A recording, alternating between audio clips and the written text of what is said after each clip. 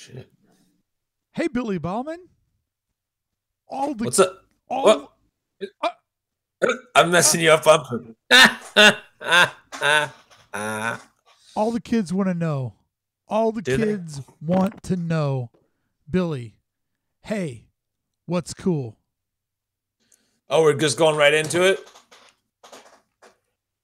Yeah, that's what we're doing. You know, the camera wasn't working, Mark, and I was preoccupied. So I don't have my xylophone. Come on, do it for me. Bing, Go! bing, bing. Hey, that's cool with Billy. Bing. No, bing, you do the bing, thing. And bing. Billy. Billy. There you go. Yeah. Okay. What's cool, Billy?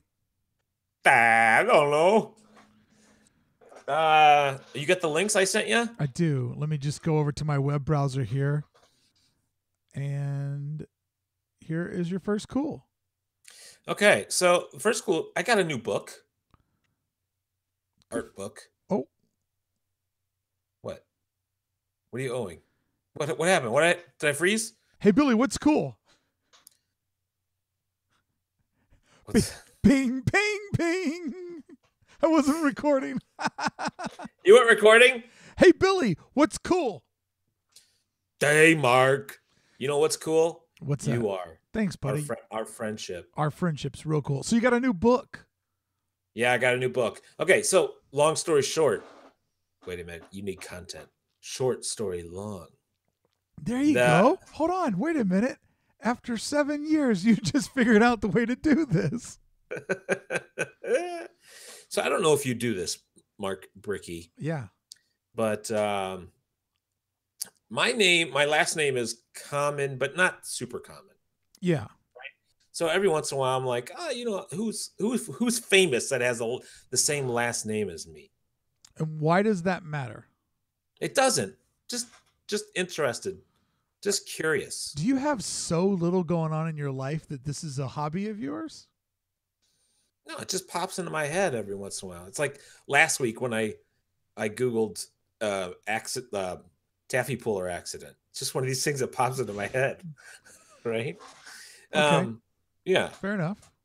And so a couple famous people. Now, keep in mind, Baumann has to have two N's on it to be the same. So this isn't officially your name. Officially, yeah. Got it. So there's a soccer goalie in Germany that's pretty famous. Yeah. In the first division.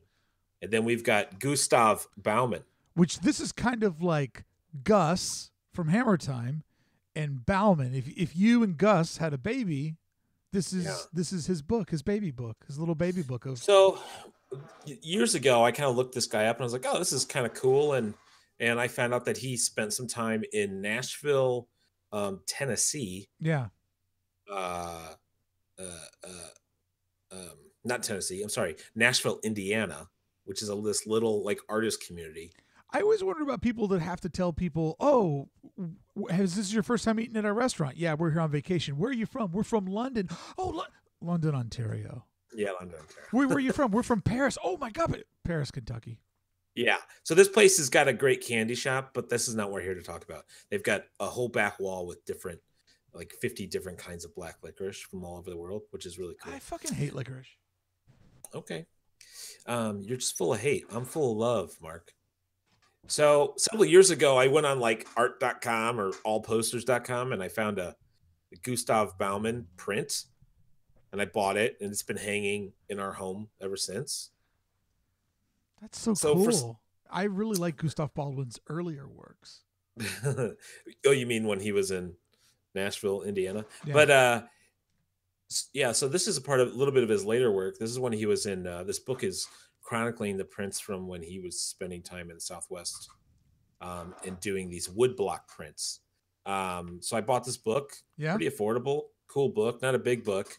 But the print that we have in our house is like one of the images in this book. And so if you go to his Wikipedia page, it's pretty interesting. Let me just go. I got that browser open. Oh, that's okay. Didn't want anybody to see that. Oh, whoops. Design pickle. Search for articles. So he's from Why? Germany, but he spent some time, I believe, in Chicago. Um, I thought he did. Yeah, Art Institute of Chicago. Um, uh, Oh, so these are woodblock prints. They're really cool. Yeah. So this was like the later part of his career when he spent time in Santa Fe. It's a cool book, nice book. The, all of his images, almost all of his images, are of nature or yeah. buildings and stuff like that. And they're just sort of they're very pretty, And these are almost wood like blocks, right? yeah, woodblock. Yeah, yeah. Interesting. So he carved all these things. There's almost a early Ivan Earl kind of aspect to some of his bushes and stuff. I could see Ivan Earl being influenced by this guy. Yeah, not quite so fanciful. You know what I mean? Like it's a little bit Yes. more real, but Yeah. yeah, like, obviously because of the wood block, you can't put every detail in there, so he was forced to make them somewhat stylized. Yeah. And then also the wood block naturally puts a sort of a texture on things because Yeah, of the sort of relief. yeah, but sort of also like the, the the shittiness of the printing technique of a wood block. You know, Billy, You know what I mean? you made a mistake. The first time that we did this live over on YouTube, you wore your fez, and Yeah. now you haven't worn it weeks in a Oh, row, and people just get disappointed. So, listen, I got something better than this. Hold on. Jeremy Housen writes in, "No fez means zero cools." Well, I mean, Billy's never been cool. It hasn't stopped him though. And then Ryan Sanders says, "I can't wait to hear the overdubs." Oh, I get what you're saying. When we actually add in the xylophone later. Oh, Rasta Billy tonight. This is. Wait, I gotta put my headphones in. Oh, cool. What's This up, is like, Rasta Billy, the Rainbow Wizard? yeah, this was Anne's rainbow wizard hat Yeah, that's from the pretty. same costume set. That's pretty cool, bud. Yeah, and Charlie was Magic one. she was a rainbow kitty. That was her idea. She wanted to be a rainbow kitty. Tony Mendez, don't even get me started about all the Star Wars land stuff that's leaked. If I start talking about that, we'll never get onto another topic. Okay, Billy. Yeah, So someone even fucking sent that to me today. how many cools are we giving Gustave Baumann's Southwest book? Let's do 3. Bing, bing, bing.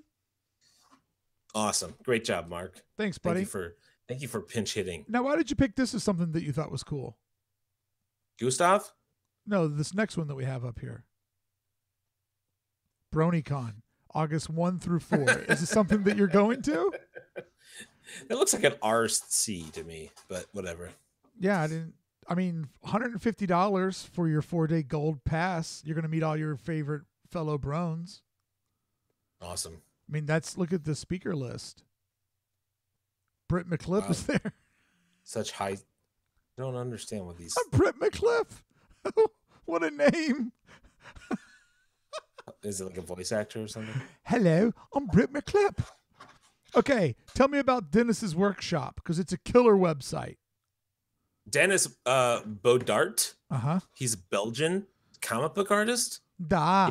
He actually knows. He's friends with the other Belgian post artist that we know. What's his name? Come on, help me. Come on. Arno Kiss. No. Laurent Derry. Laurent Derry. Yeah, right. So this guy's work, I just fell in love with it. It had so much life and energy and character. And I was thinking, what do you think about this, Mark? This is a big question for you. Okay. Do you think that people that work analog just have more life in their work? Even though digital can replicate so much of analog work these days, there's just something about seeing a pencil on paper or ink. You know what I mean? Especially with ink, there's no taking it back. If you go to his website, like if you look at some of his sketches and stuff, the scans that he has in are huge. Like the scans that he has are really big. Where do you want me to go? Work me through this website here. It's a very confusing. I know it's kind of old school website. I don't think he has an Instagram. I don't know. Go to. We should start an Instagram for him and get all of his followers. Yeah, go to Tributes, I don't know. various comics, Chasselet Blaze, sketches and originals. That's where we'll go. Yeah, let's do sketches and originals. Let's see. Sketches and originals. All right, we're looking at Denis's workshop, sketches and originals, sketches, storyboards, and original strips done for short story. Chasselet Blaze. All right, this is catching my eye right here. I agree with you. When you do stuff by hand, the problem with digital is even when you're using the digital tools, there's still a delay, and you got to go select your brush, and then you got to select your wideness. Like there's a lot of pre-setup. But if you're just literally doing it by hand, you probably have everything laid out on your art table, and you just go and you grab a brush and you dip it in water, and then it hits the surface, and then it's maybe a little bit too loose than what you want, so you work with it. There's a natural flow to working by hand that it's always going to have a little bit more life, because after all the Adobe stuff was just created to mimic what artists do by hand. Yeah, but even with the digital stuff, even if it's trying to replicate a inked line or a roughed ink line or something like that, there's a randomness to actual analog brush on paper Yeah. that is there's such a randomness to it that can't be quite replicated in digital, at least not yet. Hello, Chastity Blaze. Where are we going? I'm never going anywhere with you. Here comes a robot. Beep boop bop. This is beautiful. Yeah, I was really, I think a lot of my work is stiff, right? Mm-hmm. So when I see someone who has such life and energy in their work, I'm really drawn to it. Okay, so you like Denis's workshop. How do you keep finding these sort of old but not quite famous artists? Like, what's the vibe on how you fall into all this stuff? Pinterest. I spend a lot of time at Pinterest. It's quite a tool for the creative. The Pinterest is. I want to see his ink strips. I like to see the ink. I like to see when people. I'm like this. The sketchiness is cool, but I like to see when they put their polish on it. How polished can we go? All right, this looks like an interesting cell right here. This turd. Oh, yeah, that's pretty good. But there's still looseness to it. Yeah. No, I mean it's precision, but with loose. It's cool. You typically like stuff that someone is reminiscent on what you do, and I can see a little bit of you in this. Like this guy right here driving the car, that looks like a kind of like a Billy Baumann character. Yeah, but I wish I was that loose. Yeah. Well, you will be once you go to BronyCon. What do you need me to get you here? You want to go visit for a day, or you want that? Give me some poppers to loosen up my bum. Hello, I'm Britt McClip. All right, and what else? We got another cool. I'm going to give him 3 stars as well. Oh, bing, bing, bing. Hit that last one a little bit flat. That's okay. Now this next one I'm very curious about. Let me YouTube video. So this is in honor of Peter Tork, right? Is that his name? Shit, I lost fucking the monkey who just died last week. Who are you? Hello? Yes. The monkey who died last week. Yeah. You know about the Monkees? Yeah, I know about the Monkees. Oh, okay. Well, this is a wild video clip that you pulled here. This is not just a whole video clip. This is the whole show. So in 1969, the Monkees, this was a special that was on like NBC or ABC. I can't remember the two. And it's just this really psychedelic. It's weird, bizarre. It is bizarre. It has the 2 people in the beginning here are Julie Driscoll and Brian Auger. And obviously then the Monkees are in it. And then Jerry Lee Lewis, Little Richard, Fats Domino are in it later. Some other people are in it when they have this big freak out. It's basically they're making fun of themselves. They're right in the beginning. They become a manufactured product, a manufactured band. Yeah. And then they do these like manufactured songs each. And then they're like, this is bullshit. Let's break out of this. And then they just kind of have if you skip to the end, they just have a massive freak out. And it's kind of, I highly recommend watching the whole thing. It's fantastically weird, totally 1960. The fact that it was on like regular television in 1969 It's really far out there. Did you just And notice with the way that they were moving the camera that it was hard to tell that they were on a forklift because the camera was moving opposite of the forklift? It kind of gave this weird dimensional shift there.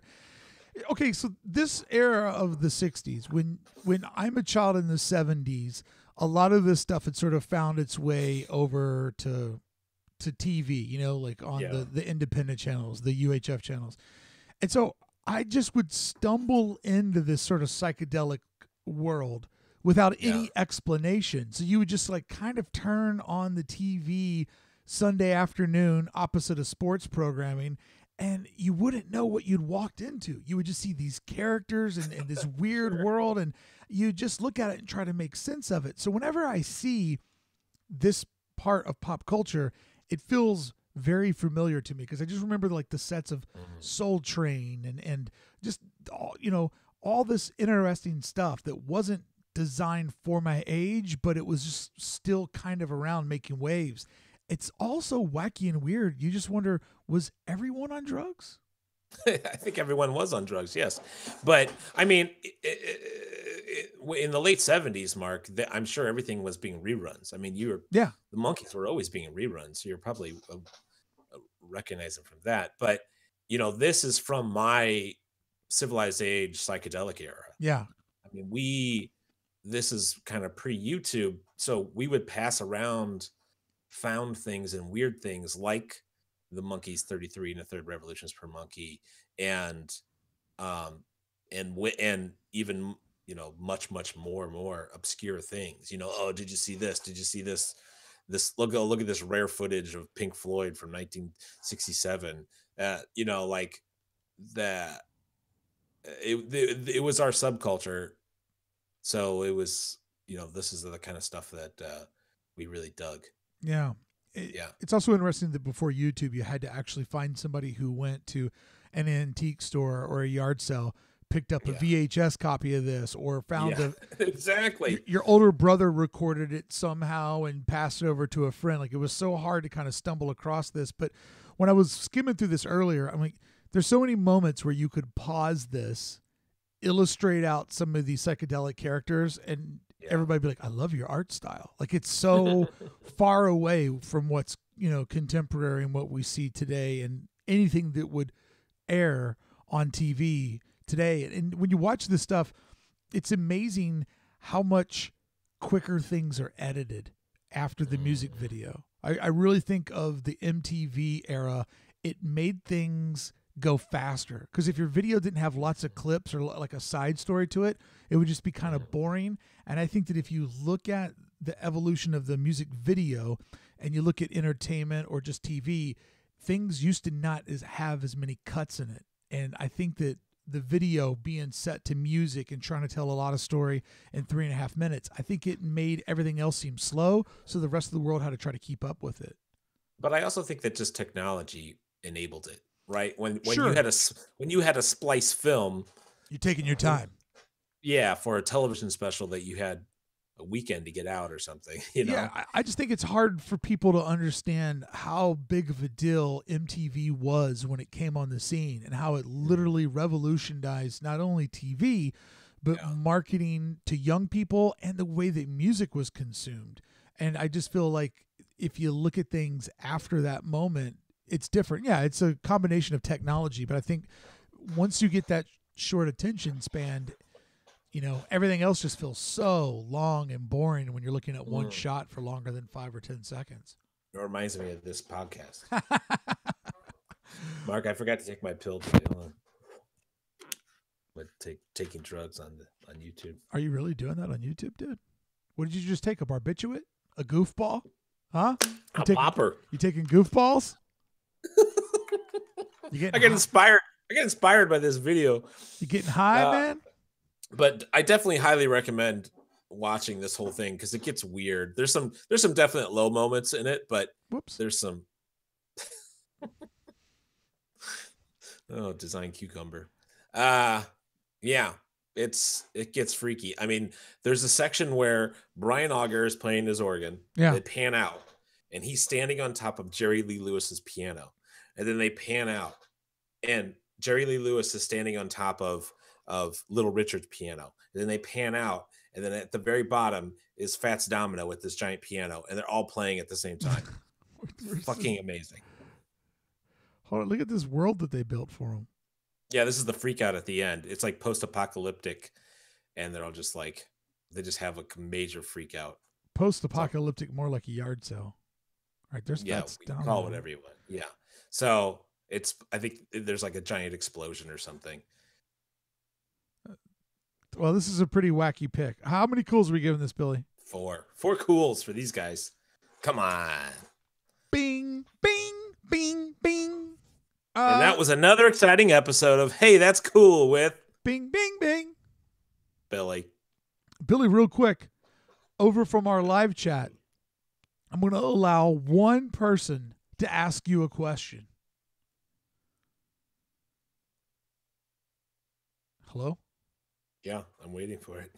I'm waiting for one person to ask you a question. Yes, one person over on our live chat. This could be like an Ask Dr. Drew. Yeah, it's Ask Billy. Yeah, I know what I'm saying. It could be like an intimate, personal, you need advice kind of question. Absolutely. And because you have your wizard's hat on and because you know all, I'm relying on someone over in the live chat to just ask Billy a question. They're winding up. They nominated Tony Tran. He is going to be the nomination from the Council of the Circle of Trust. Tony Tran, a.k.a. Cat Tears, lives in Australia, possibly could be homeless. He's watching us at the library. He spends a lot of time at the library. He's part of our Circle of Trust training camp, and he's always walking around, and he's on his way to work. And then one day I said, how sad are we all going to feel when we realize that Tony's homeless? And he's just always walking around because he's got no place to go. Wait, is he one of those guys that are wearing the mask on the monkey bars? In the training videos? Okay, here we go. Your question's coming in. Are you ready? Yeah. Tony Tran says, if you can be back into time... Billy. Apparently English is not his first language. The question is, if you can be back into time, your answer, please. It's not a question. He's drunk. It must be 3 a.m. there or something. Billy, if you can be back into time. What the fuck does that even mean? If I can be back into time. He really was trying to write, if you can go back into time. But I think you should answer, if you can be back into time. If you could go back into time, Billy. If you could turn back time. Yeah, I'd like to live my life over. Yeah, definitely no child. No, I wouldn't say that. But to know now what I didn't know then and to do it over. What would you do if you could go back into time? Any moment in recorded history, where would you go? Well, where would I? Oh, in recorded history, where would I go? Yeah. Well, okay, let's get out of the way the kill Hitler part because that's what everyone says. So okay, we're gonna kill Hitler, but let's say that's off the table. Let's go. I mean, honestly, we live in the best time. Technology. This is the best time. We're the least violent we've ever been as a race. Billy, I have a curveball for you. There's the least amount of poverty there is right now. Yeah. Ever. There's also the least amount of dragons that there ever were. Right? When you want to go back to castle times? There's never was a dragon, but yeah. Billy. No. Why would I want to go to castle times? I don't know. It's horrible. I don't know. Horrible. I mean, they don't even have air conditioning. Whenever I watch Westerns, I'm like, God, everybody must smell like asshole hair. Oh my God, I think about it all the time. Or like when people like make love, whenever they have the sex on like Game of Thrones, I'm like, oh my God, that just probably just stinks. It's disgusting. Billy, I have another question for you from our live chat. Yeah. What are your thoughts on Benjamin Netanyahu being indicted? You know, I read that. I just read the headline, but I haven't read the details. So I can't fully comment on it. but I am curious. I am going to probably watch a lot of YouTube videos about it tomorrow. Yeah, I'm going to be watching the news this evening as well. I saw it pop up, but I've been so busy that I hadn't had a chance to jump into it. I thought maybe you could brief the audience on such an important global matter. I haven't. I mean, I was putting together a presentation. I came home. I ate Girl Scout cookies, and then I got on the YouTube with you. What Girl Scout cookies? This is an important question. The one with the peanut butter, whatever those are called, tagalongs, maybe? Tagalongs, do-si-dos. The peanut butter. All right, here's coming your real question from Tony Tran. That was just a warm up. Here comes the real question. It's coming all the way in from Australia, Convict Island. What is the question going to be? I don't know how we can top the last one, but the last one was great. Last one was great. If you could be into, what would you be? Wait, what? Hey, let's start a Design Pickle account right now.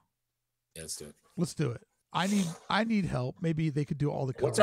What's the lowest monthly retainer that we can get them for? Yeah, well, I mean, if we all split it, it'd be a great deal. Submit the form below to request a design for $75. Subscribe to Unlimited Graphic Design for $370 a month. So it's $75 one hit, but it's $370 if we go all in. Yeah, let's go all in. I feel. I'm not sure if I should feel good or bad, because Design Pickle. The people that are I believe the designers I have are like in Vietnam and stuff. So the Philippines is what I believe. Philippines. So $370 a month for a Filipino designer is probably, I don't know the exchange rate, but maybe that's not that bad. I don't know. So maybe it's a good thing? Well, they're probably only giving the designer like 20% of that or something. Yeah. Which is a bullshit. Eric Ottinger writes in, is there a reason why we are using the old Shop Talk logo and not the teardrop? And that is because Mark blows. The reason is because the teardrop is on a probational period of some usage until it can prove its ownership. We will be reviewing it at a later time. We will be looking at how it's worked in the real world. We'll kick the tires on it, and then we will make a decision. All right, I got to get off of here and get back to doing the real show. Tony is, I don't know what his question is, but whoever nominated him to be the official question asker just really lost it, okay? They just really lost it. Because the best question that I've heard in a long time is, if you can be back into time. Maybe he was typing on his phone. Oh, here it is. It just came in. Billy mentioned he wanted to start his solo illustration career with his style. Billy, when is this going to happen? You remember when you were going to try to work really, really hard and you're going to try to launch like an illustration style and you're going to put your name next to it and you're going to make projects that you put an intense amount of time into and it didn't seem to happen? That's what he's asking about. I understand what he's saying. That is happening right now. It's still happening. When does everybody get to see it? I don't know. I'm doing a Metallica poster in Billy Baumann style right now. Okay. Well, there you go. There's your answer. What's your date? What's your date? I don't know. Okay. Everybody, thank you so much for hanging out and watching Billy's Cools live. Thank you so much for hanging out with us. And thank you, Tony, for writing the worst question. And then two others. Thank you to the two others. No, he wrote the two others. He wrote a question and then two others. But he, in his fairness, as he said, his dumpster Wi-Fi was making him shaky. So he's fighting rats while he's trying to type them out. So it's not an easy life being homeless in Australia. All right, everybody, you can hear the rest of today's Shop Talk in the future, a time called next Wednesday, when this show comes out. Where me and Tony Tran will be there. That's right. And then by then we'll all know about Benjamin Netanyahu. People only said that because they thought I couldn't say the name, but I watched the news. The news. Yeah, not bad, Mark. I watched the news. I gotta take this hat off. It's really hot. Not until we stop streaming. Oh, God.